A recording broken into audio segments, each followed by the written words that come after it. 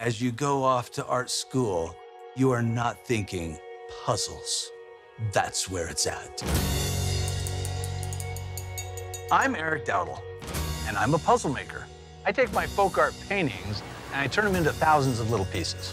I've made a commitment that I will not do a painting of a place unless I've been there, because if I can feel it, you'll be able to feel it. One of the reasons I chose folk art as the style to paint is that it tells a story. You want a story when you paint.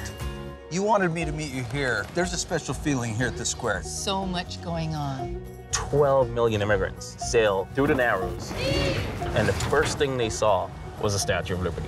One word that comes to mind is the brotherhood. We are teaching you for life. I really do get to know the people and talk to them. When I do, it really does bring the painting alive. It's about feeling that balance in the air. You gotta go there and feel it.